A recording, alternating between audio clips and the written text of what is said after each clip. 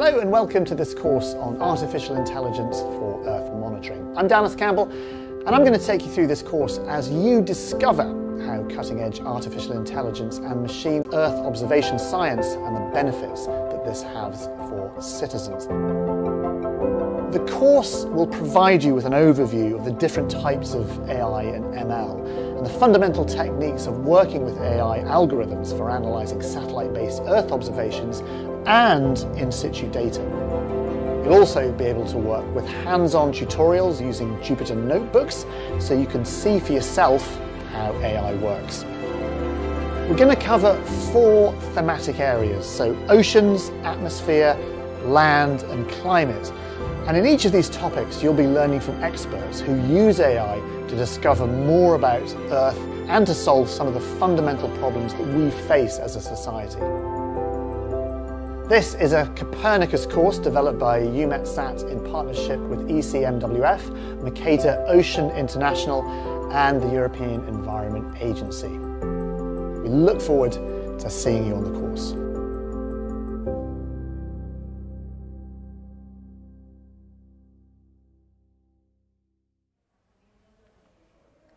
Hello and welcome to EUMETSAT and welcome to the end of this massive open online course on AI, machine learning and looking at the Earth's environment using satellites and other data. Of course, this course is a partnership between ourselves, EUMETSAT, the European Environment Agency, Mercator Ocean, and we're all part of the Copernicus Initiative, which is an initiative to bring Earth observing and other data to people that can become useful for citizens in Europe and around the world. Behind me, you might see the EUMETSAT flags. We're coming to you from EUMETSAT in Darmstadt, so just south of Frankfurt in Germany today. And it's great to see you coming from all around the world. There are people from 163 countries in this course. It's truly been a global course and you're really, really welcome to be here. If you have friends who would still like to join the course, they can. So people can still sign up. You'll be able to have all the resources available for 8 weeks, and very simple to do.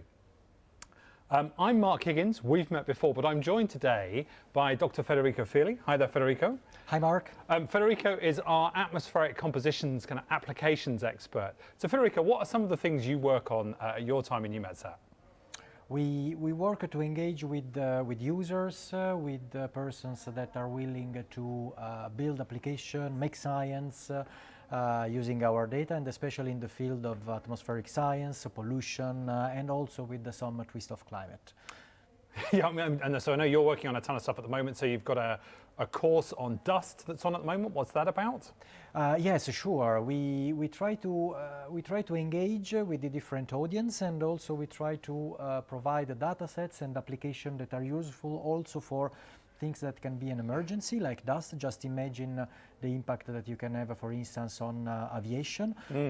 We also work just now on wildfire detection, and we will have at the end of the month of December, just before Christmas, an engaging Copernicus school together with our partners, in that case European Centre for Medium Weather Range Forecast, that is also partner to this MOOC, and the European Space Agency. So please join us well and make use of these great resources. And the other thing you're working on at the moment is this ocean atmosphere workshop. So well, do you want to talk about that?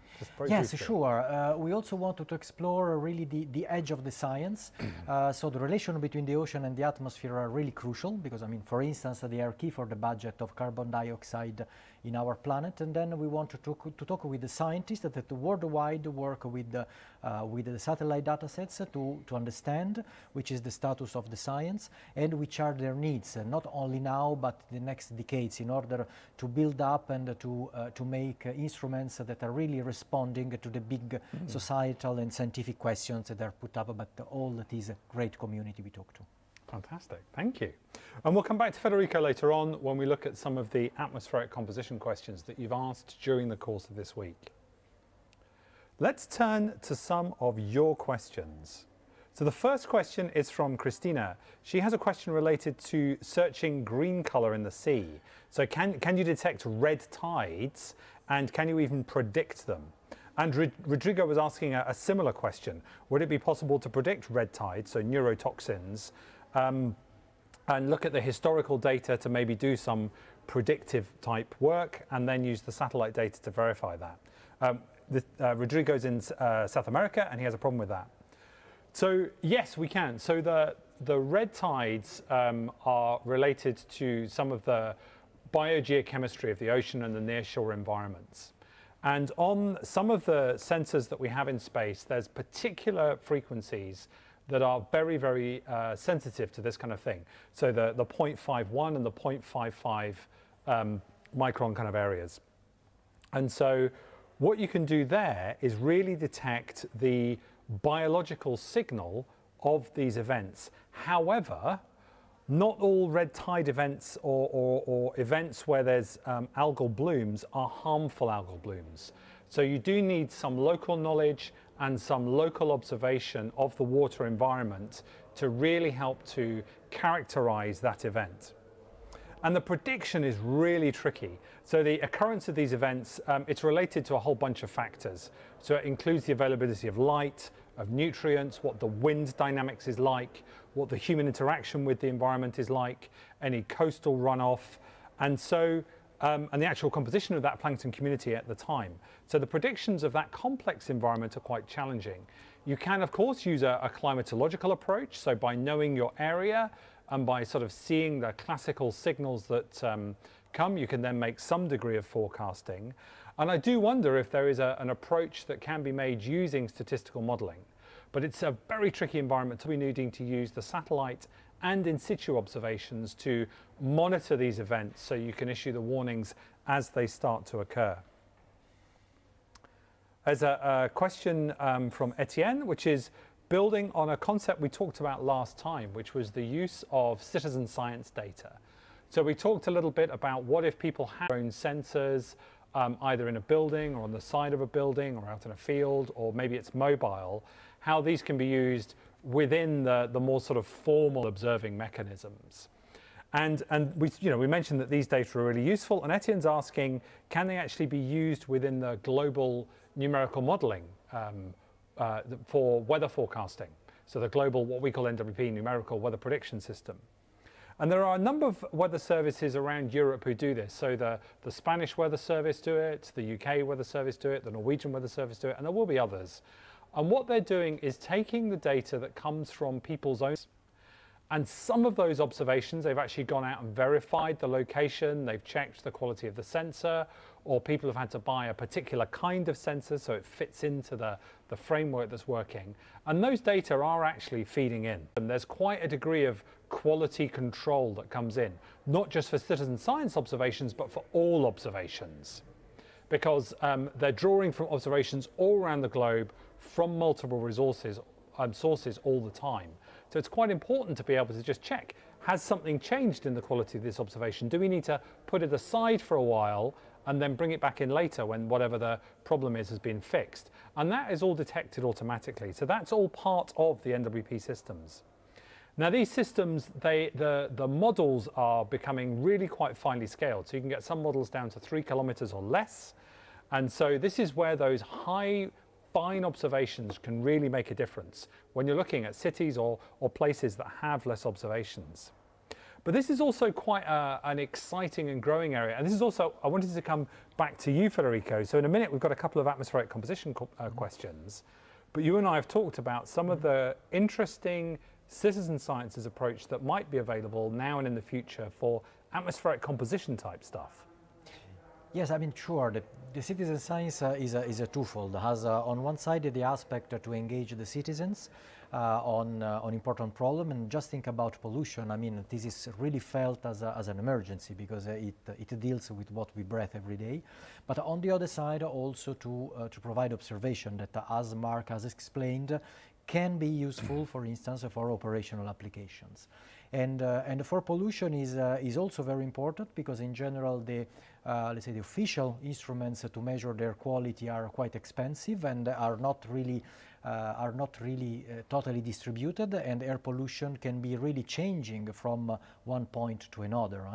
Let's say, for instance, at the third floor of a building or in the middle of the road. So in principle, having the possibility to monitor with low-cost instruments or portable instrument this type of changes and this type of variability of the pollution is extremely important. So there is really research that is going on in certifying this observation and identifying which is the information that can, for instance, taken for the operational forecast or also for the assessment for the air quality. So is really opening. And one last part is about the engagement in satellite evaluation, in satellite validation.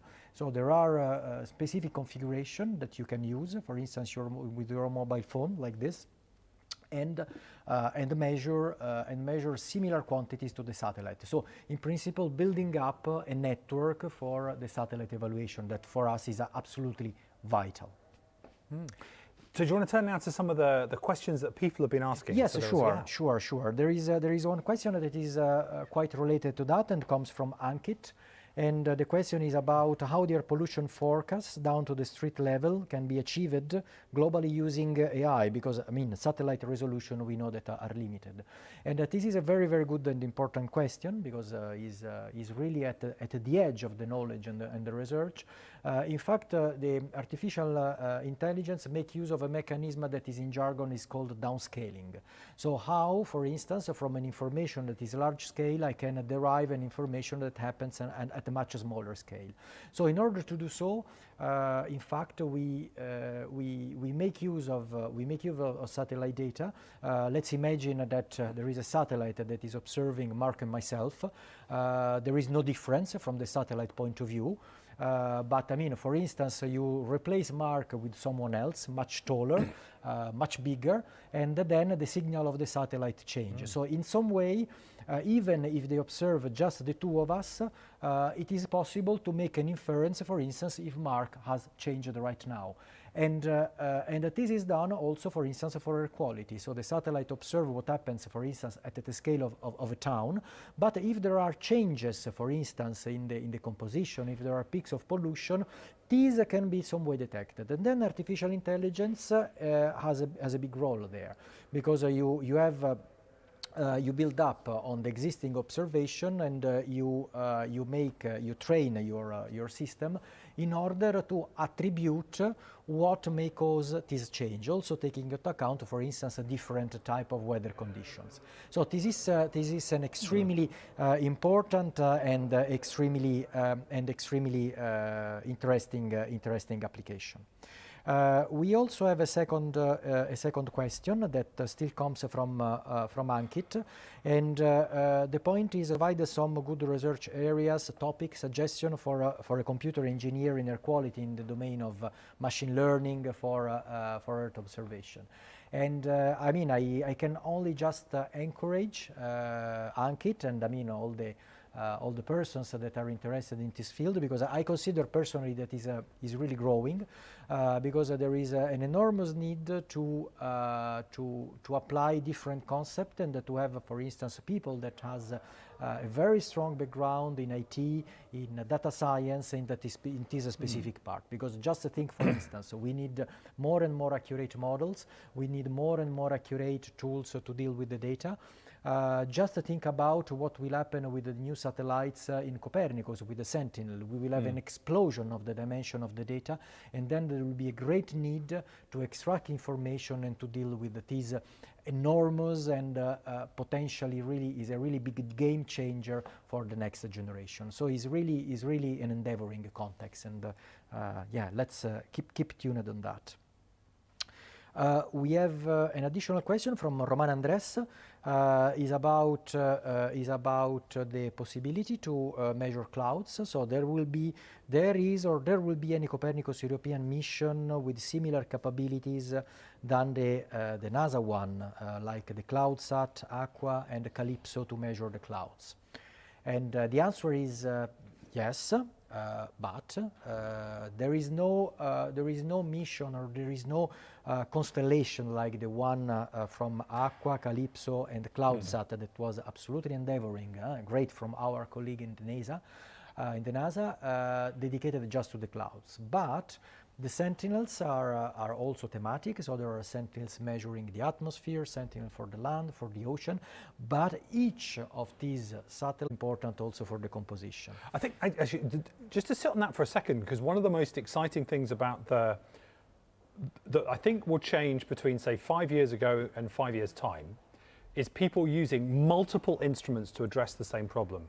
With the combination of the data that comes from the EUMETSAT programs, the EUMETSAT Polar System, and METEOSAT third generation, and all the Sentinel data. Exactly. It's just an explosion. It's amazing. Exactly. And if we can just mention, you know, the story of the elephant, the tail of the elephant, with the different person touching different parts of the elephant and trying to understand which animal is. Yeah. Now we have the possibility to have different people that do this. So you touch different parts of the same object or the same animal, and in fact artificial intelligence has also the role to create links and to help us to build a global picture.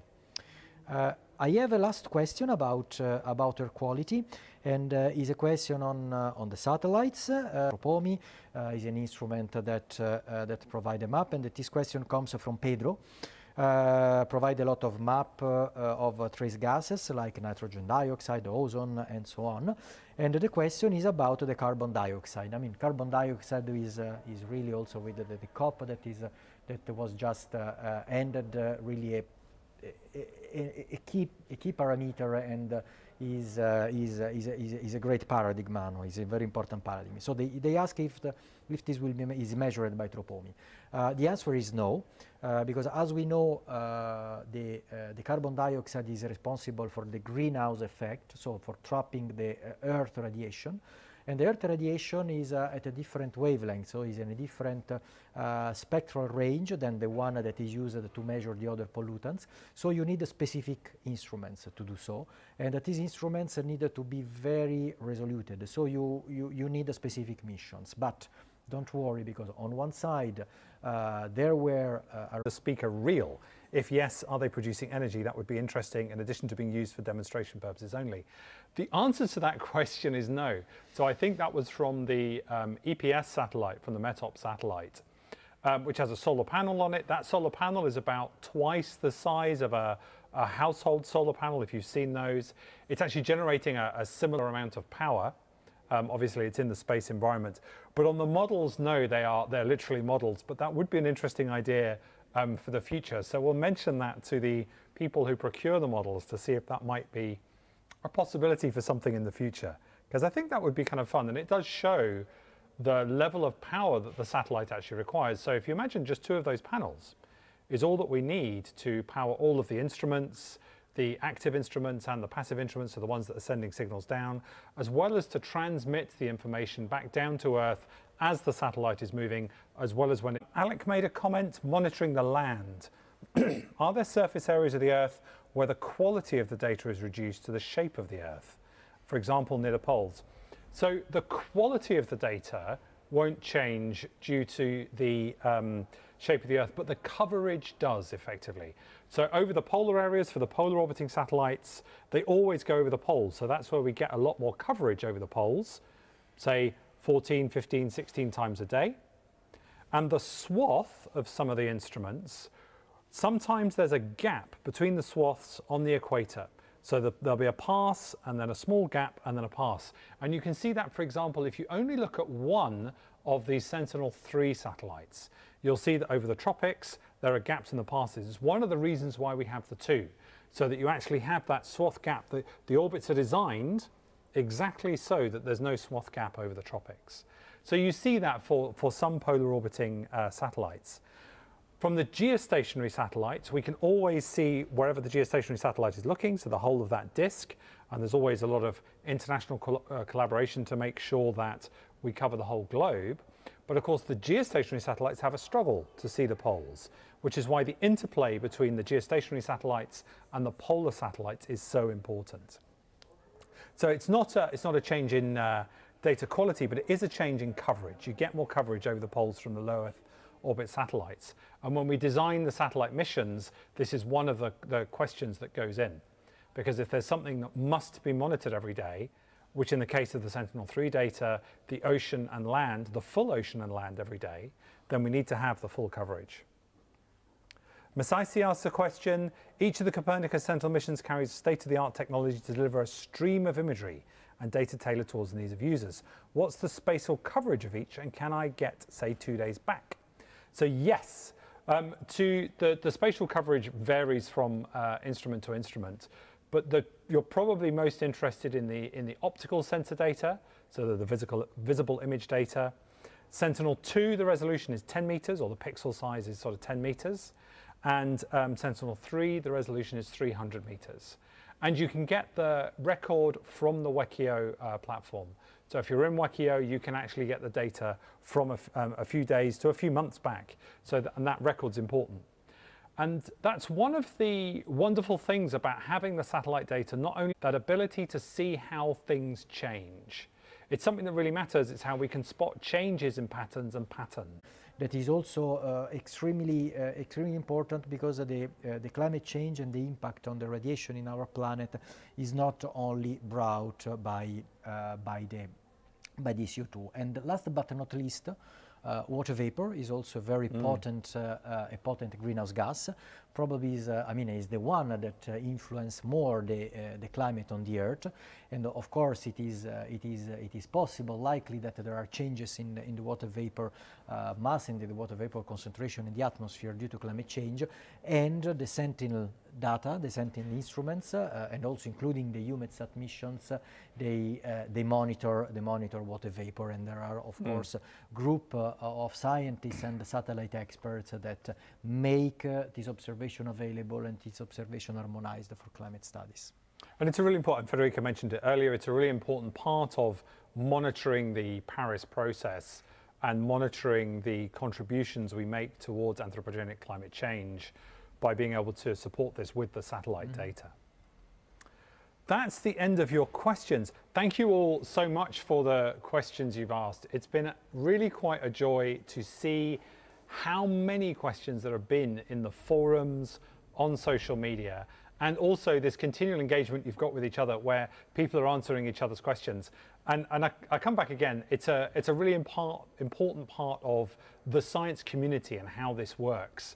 The fact that I can ask a question and someone else can answer from around the world who has a resource or can answer the question directly is super important. So if you know stuff, do carry on sharing it. And I'm really grateful for what you've been doing. I've got a couple of other things I'd like to mention just before we finish.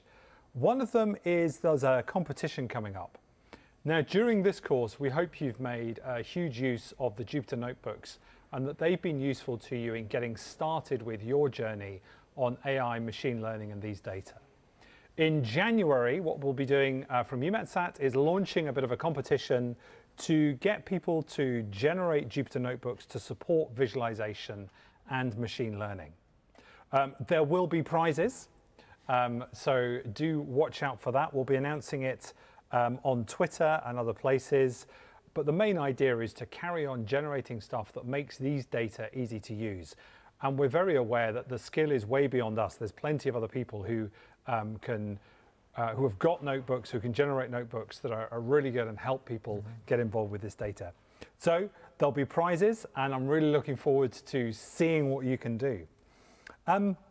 It also occurs to me that many of you have been doing super creative things. And I was talking earlier with Neil from the production gang, and we've got a bit of a spontaneous competition. Hopefully this will work. We haven't really thought it through, but if you have created something new or slightly different during the course of this course, get it posted on Twitter, tag us, pipeline, competitions, and hopefully future courses.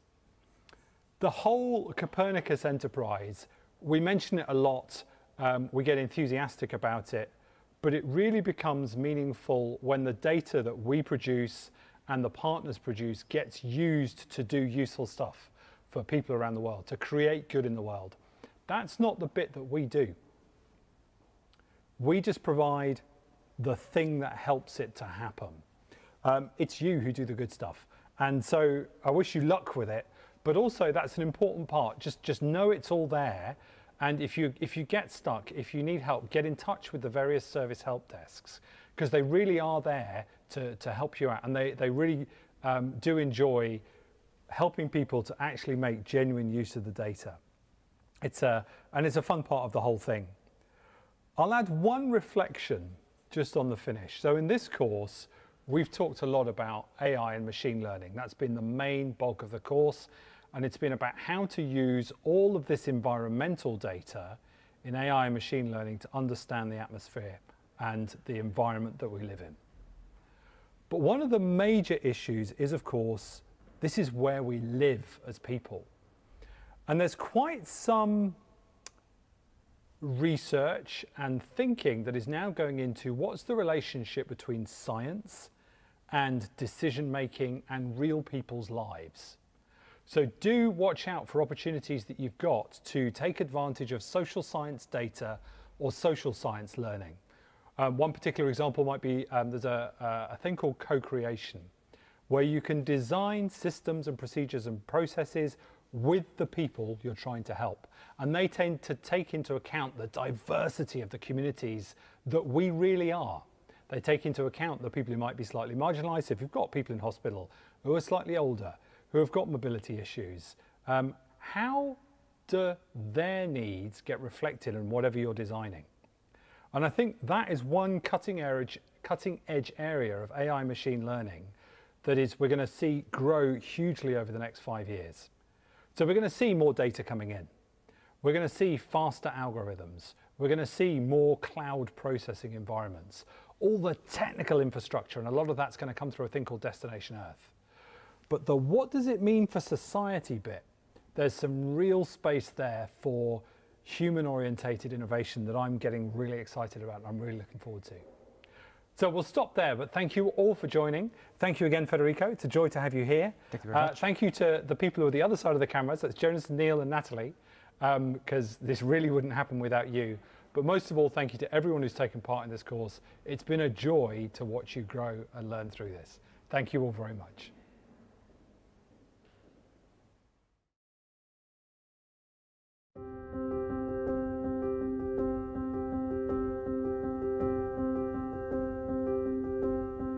Hello and welcome to this course on artificial intelligence for Earth monitoring. I'm Dallas Campbell and I'm going to take you through this course as you discover how cutting-edge artificial intelligence and machine learning technologies are helping to advance Earth observation science and the benefits that this has for citizens. The course will provide you with an overview of the different types of AI and ML and the fundamental techniques of working with AI algorithms for analysing satellite-based Earth observations and in situ data. You'll also be able to work with hands-on tutorials using Jupyter notebooks so you can see for yourself how AI works. We're going to cover 4 thematic areas, so oceans, atmosphere, land and climate. And in each of these topics, you'll be learning from experts who use AI to discover more about Earth and to solve some of the fundamental problems that we face as a society. This is a Copernicus course developed by EUMETSAT in partnership with ECMWF, Mercator Ocean International and the European Environment Agency. We look forward to seeing you on the course.